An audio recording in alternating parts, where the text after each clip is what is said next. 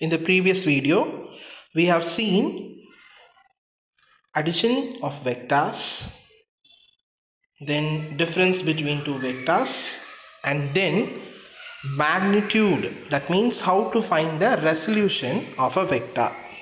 Now we are going to see scalar multiplication of a vector. So scalar multiplication of a vector is nothing but multiply a vector by a number. See, this is an A vector. Now A vector is multiplied by a number 5. It's very simple. This is A vector. Multiply A by a number 5. So 5 into 2, 5 into 3 and 5 into 4. So you have got 10 I cap plus 15 j cap plus 10 k cap. Sorry, 20 k cap.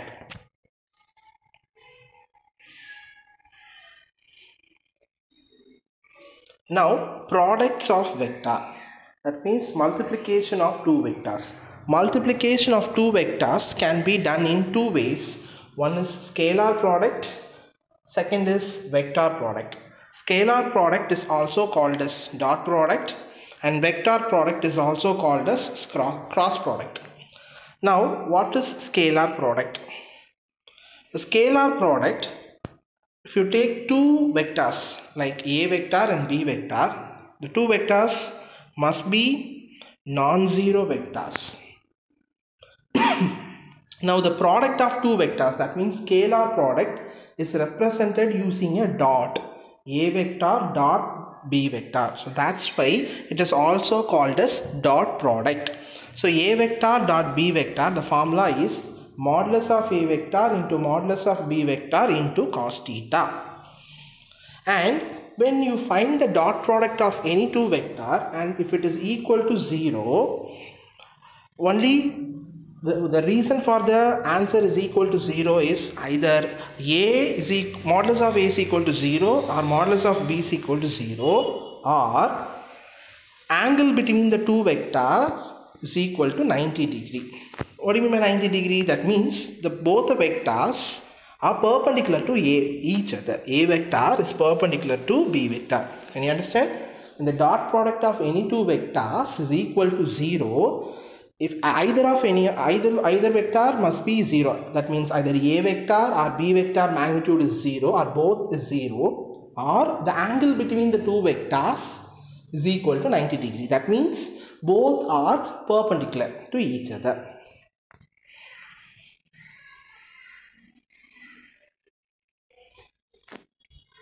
Now consider this is A vector and this is B vector. How to find the dot product? So A vector dot B vector, I have written the first vector dot second vector. Now you have to multiply the like vectors coefficient. So I vector and I vector coefficient is 1 and 3. J vector, and here there is no J vector, so minus 1 and 0. And K vector 5 into minus 2. Can you understand? Coefficient of I vectors, that means first vector it is 1 and in the second vector it is 3, so 1 into 3. And coefficient of j, that is in the first vector it is minus 1, second vector there is no j vector, so we can put it as 0.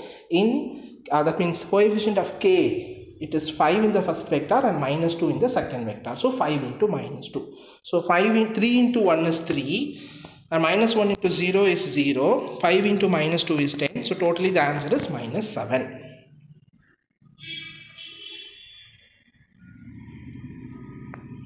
Now coming to vector product.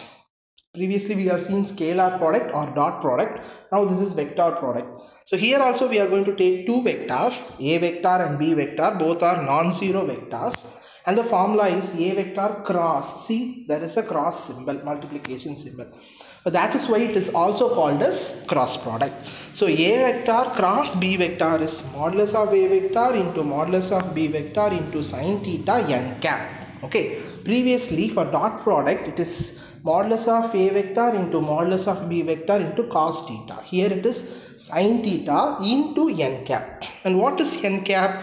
N cap is a unit vector. N cap is a unit vector. Okay, unit vector is nothing but the magnitude value is 1. When you find the magnitude of any vector, if it is equal to 1 means that vector is called as unit vector. So A vector cross B vector is equal to modulus of A vector into modulus of B vector into sin theta n cap. And here also we have a vector cross b vector, suppose it is equal to 0 means same way modulus of a vector can be 0 or modulus of b vector can be 0, or a vector and b vector are parallel to each other. Previously in dot product it is perpendicular to each other. In cross product, if it is equal to 0 means both the vector are parallel. It means angle can be 90 degree or 180 degree, 0 or pi. Now, how to find cross product of any two vectors? So let this be a vector and this is b vector. How to find the cross product? Cross product is very simple. It is just a determinant value. Just write the determinant, and first row of the determinant must be I cap, j cap and k cap. For all the vectors cross product, you have to write the first row as I cap, j cap and k cap. Second row must be the coefficient